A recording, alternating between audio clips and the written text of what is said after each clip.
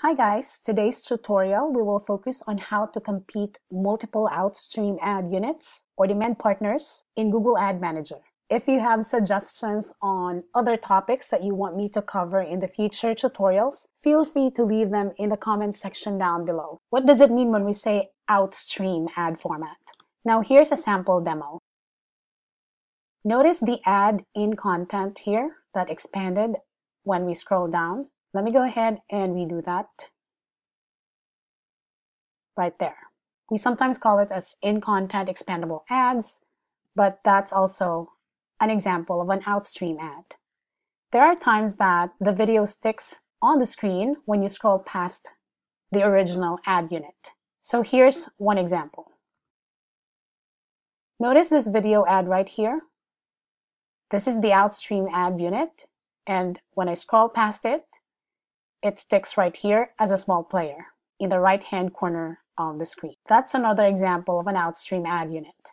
So let's say, for example, you have multiple demand partners that offer Outstream ad unit or ad format, and you'd like them to run on the same ad unit on the site. So how do you go about competing them against each other so that the one with the higher CPM or highest CPM for a given ad request gets the chance to serve the ad? The first thing you need to do is, of course, set up the ad unit if you haven't done so yet. So go to the inventory section, ad units, and create a new ad unit.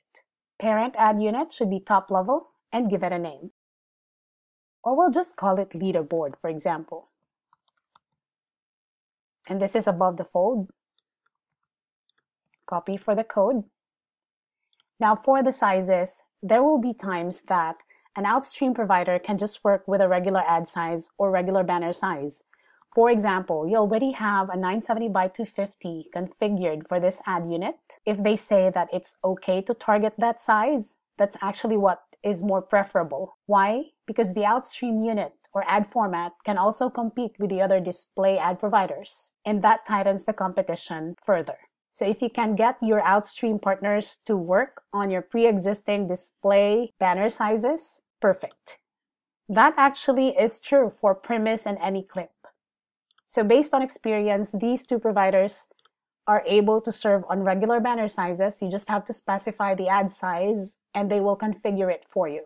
But if your Outstream provider is not compatible at all with these regular banner sizes, sometimes they are compatible with 1x1 or sometimes out of page.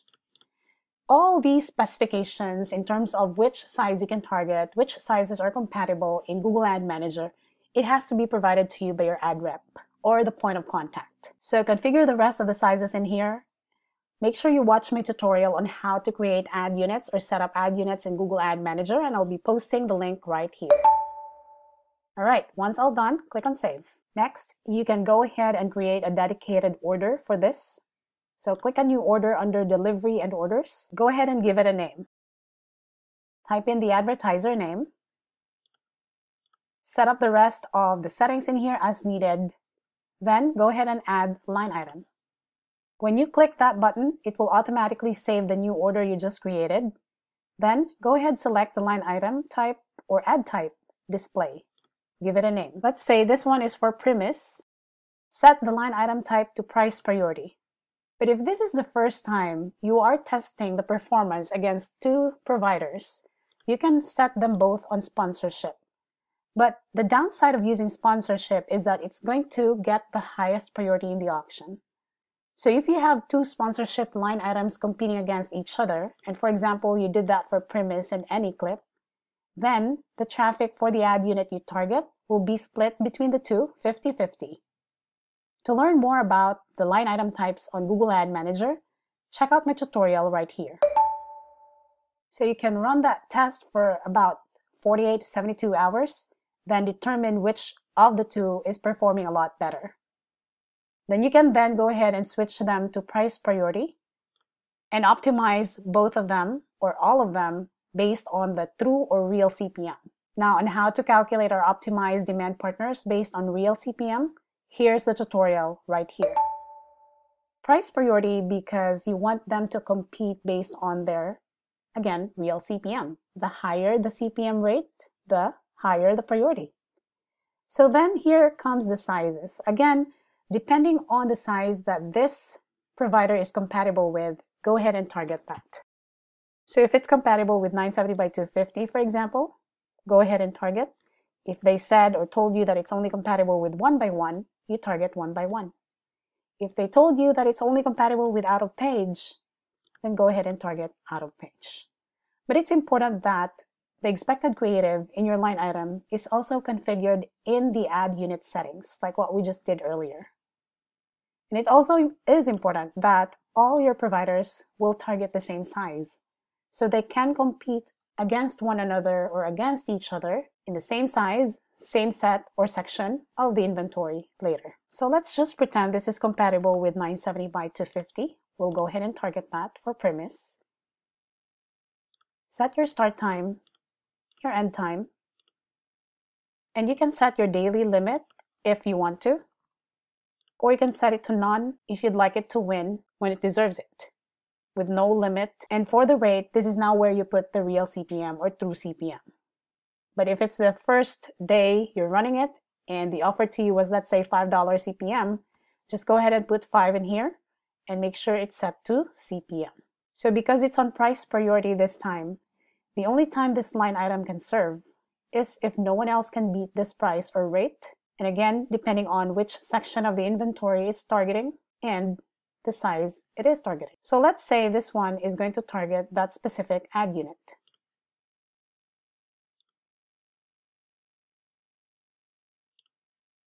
Target and set the rest of the targeting criteria as needed. If they told you that it's only going to run for desktop, then go ahead and target desktop. Otherwise, if it's for all devices, then leave it off. Go ahead and save it. Go to the Creatives tab, click New Creative, and grab the tag provided to you by premise. Choose a relevant standard or creative type here. So we'll choose third party, which is the most common one, and go ahead and paste the code in here provided to you. You can uncheck Save Frame, click on Save. We'll go back to the order.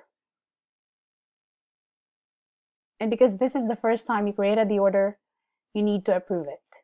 So click on this button right here to set it live. Don't worry if it says needs creative. It takes a bit of time or a few minutes before Google Ad Manager is able to pick up your settings.